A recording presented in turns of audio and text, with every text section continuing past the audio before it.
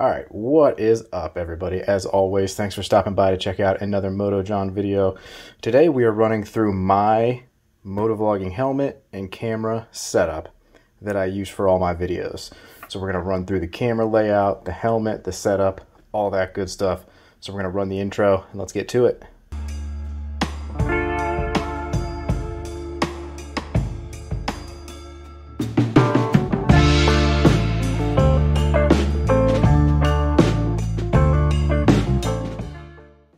Alright guys, so like I said, we're going to run through this setup here real quick that I use for all of my videos. And like I said in the title, I called this the no-fail setup because I have actually never had any issues or problem with this setup. I've never lost audio and I've never lost video. Now, that might just be me being lucky with the way that I've set this up. I have no idea, but I have not once ever lost video or audio using this layout and this setup. I know a lot of time it's a big topic or conversation about people video cutting out or audio not clear and all this or that, but luckily for about the 8 months or so that I've been using this setup, I have never once had any issue with lost audio or video, which I'm pretty happy about. It makes it pretty easy. So first we're going to run through this setup and all the items that you're going to need for this particular setup. So I use the Biltwell Lane Splitter right here. I currently have the visor off because I'm cleaning it. So we got the lane splitter, we got the GoPro Hero 8, we've got the mounting arm right here that we're going to use to attach the camera to the helmet, and this right here is the GoPro mic adapter. I think they call this the dongle or something like that. Not exactly sure. Mic adapter.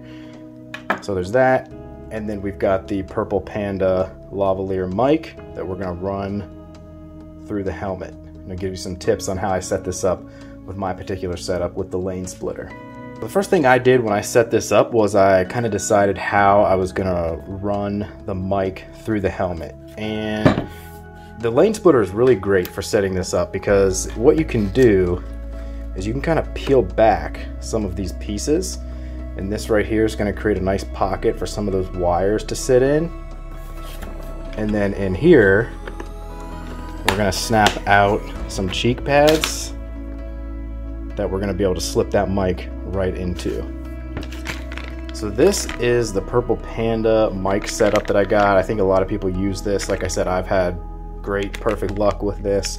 It's got a lot of different attachments and options in there. It did come with a windsock in there. I will say that I lost the windsock that came with this. It was doing really good for me, and I have added a new windsock to the mic that I actually have not tested out yet. I hope it still gives me the same quality as the first one. So this is the purple Panda lavalier mic from Amazon. I think it was like $39 or so. I'm going to link a lot of this stuff as I go through it. I'll link some of this down here in the description of the video so you guys can take a look at some of that. So that's the mic, and let's show you how I kind of set this up here with the lane splitter. So what I did first was I want to have the plug sticking out a little bit, and then I want to have the mic itself with the windsock coming up through here. So what I did is, if we can make sure we get close enough here, I'm going to run this right through the cheek pad of the lane splitter, and I'm going to put it right in between these two buttons here that snap it together. So we're going to go there, you're going to hear it snap, and there's the second one that just snapped in. So now, like I said before, the lane splitter is going to create this nice little piece here, this nice little section that these wires can just sit right into. So we've got the mic part ran up there through the lane splitter. Like I said, you heard those two buttons snap.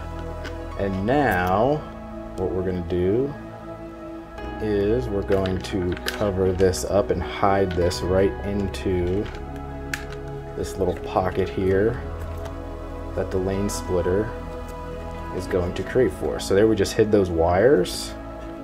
We're going to keep them tucked in there. And now the audio jack, look at that, it's hanging right out there for us to plug in when we're ready to set up. And when I'm not using it, just pull this down, tuck it up in there, boom, it's hidden. You don't even know it's there when I don't feel like recording. So that's one of the things that I really like about the Biltwell Lane Splitter and how you can use it for motovlogging. But let me pull this back out, and then we're gonna tuck these back in. So we've got our jack hanging out there. One thing also to notice with the audio jack, you're gonna get a couple different extensions with the Purple Panda. When you go to use this with a GoPro, make sure you use, I believe this is the TRS type of jack. You see it's only got 2 black little lines there.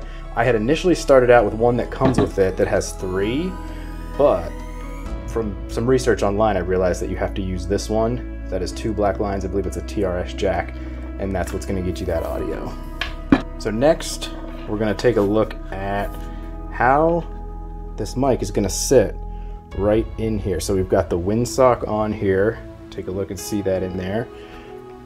I'm just going to press this up against into the cheek pad, and right there it's just sitting right in that cheek pad. You can kind of see the distance that it is from where my head's going to be, where I'm going to be speaking, and it's got a little space as well from the front of kind of that chin guard there. One thing about the lane splitter is you've got these vents.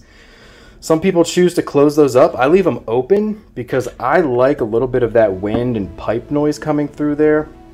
I like being able to kind of have a little bit more of that authentic sound to it. Some people's audio is so good, sometimes I notice that all you can hear is their voice, which is cool, it's good. I mean, you want good audio.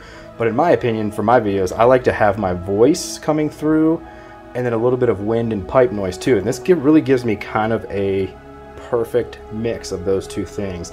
I feel like my voice always comes through pretty good. Hope you guys can kind of see that in there. See where that windsock is sitting. That's where the mic sits all the time. So now we're gonna hook up the camera. So I use this Axe Power mounting system. It came with these mounts right here that you see on the side of the lane splitter, and then it came with all these little arm extensions and some screws for attachments as well. Another great product. This might have been 12, 15 bucks on Amazon again. I will link it down there in the description. All right, so the next thing you're gonna have to do, we've got our wire sticking out. You're gonna have to figure out where you wanna mount your camera. So with a lane splitter, obviously you can't quite get it right in front.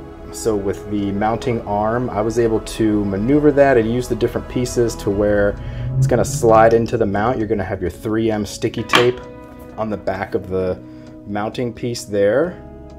You can see that it sticks right nice and stable. I've never had any problem. Again, it's super tight. It's never fallen off. It's never come loose or anything like that. So we're gonna take this mounting arm, we're gonna stick it right through here. We're gonna have it out first. Stick it right in there. It's gonna snap, and then I'm gonna start to push it in just a little bit once I get ready to put the camera on there. So next, we've got the camera. I've got the GoPro Hero 8 again. I mean, you're gonna be able to kind of do this setup with probably any GoPro, really. One thing I will say about the GoPro Hero 8 is you have your little mounting clips right here. I believe older versions, you might need the bracket so that you can attach it. So we're gonna slide this back right here, and we're just gonna go ahead, slide that in there. We're gonna stick our screw through here once we get her all lined up. Then we're going to screw it in. I leave it a little loose at first because what I'm going to do is I'm going to fold this over, and then I tilt it back just a little bit. I keep it in nice and tight to the helmet, and then lock it in. So some things that you want to double check for here is you want to have a little bit of an angle to the side so you're getting a big wide view as you're riding. And then also check to see if you're kind of centered right here. I always give a look right there, make sure it's kind of centered. Now it is off to the side, obviously, as you can see, but with the wide view, I think that pretty much takes care of all that. You're off to the side, but that wide view, sometimes I'm missing a little bit of like my left hand or handlebar, maybe, but not often. So you can get this arm, it's going to come out. The wide view is pretty much going to look like it's perfectly centered, even though it's hanging off to the side just a little bit. So finally, we've got our mic adapter here that we are going to plug into the side. This is all mounted on the right side of my helmet. I've got a piece of Velcro here, the other side on the helmet over here. We're gonna stick that nice and tight right there. And then last piece, boom. just plug it in and you're ready to go. Turn your GoPro on. As you can see, the GoPro is in super tight and stable to the helmet. I've never had any problems with it shaking around or moving around or anything like that once I got these angles of the arm set up perfectly. I know sometimes I see people with setups that are kind of like big and bulky and hanging out all the way over here and wires and stuff. I mean, for me, I wanted something clean and simple that fit with the Hero 8 and the Lane Splitter, and I think this accomplished it for me. This was kind of exactly what I was looking for in my setup. So again, this is, in my opinion, a super clean and nice setup. Again, I have never had any issues with this. Like I said, I've never had lost audio, I've never had lost video with this. So just another tip that I use when I'm recording, I don't know if a lot of people use this or not, but drop it down there in the comments if you use some of these voice commands. I like to use them because it lets me know that it's actually recording and picking up the audio, because if I say GoPro start recording, it just started, and that lets me know that it's hearing me and the audio is going to come through perfectly from the mic there. And then I can say GoPro stop recording, boom, just like that. I know that I got my audio, because if it didn't turn on or off when I said that, then I know something's not right and I can fix it from there. So that's just one of the little tips and tricks I use. I don't know if other people use that. I have heard people say that they like to use them. Some people don't like to use them, but let me know, you guys use the voice commands with the GoPro or not? Also, let me know what your setup is down there. Like I said, let me know what you think of this setup. Does anyone have a similar setup to this, and how's it working for you?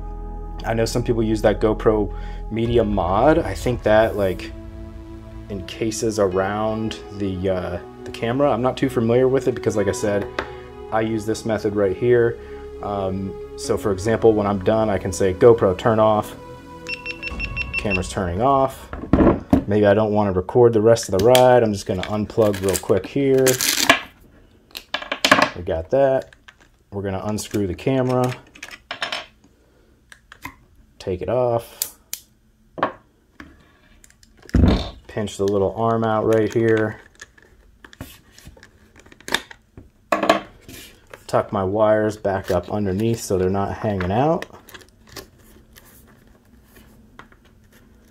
and boom, we're good to go. Just like that, I can dismantle the setup and ride without the camera. So I can get my videos in, get some recording in, and then once I stop somewhere, if I want to pop it off, or if I want to keep recording, I can leave it on. But like I said, if I want to pop it off, boom, undo it like that, throw all this stuff in my bag, and just kind of enjoy the rest of the ride without talking or recording. So that's going to wrap it up. A quick look at how I have my camera set up. I know there's tons of different ways to set these things up out there. Drop it down in the comments. Let me know what your setup is. Let me know if you like this. If you have any questions about this exact setup, feel free to let me know. I will happily address some of those. But other than that, everybody ride safe out there. It's the Moto John. We'll see you all on down the road. Peace.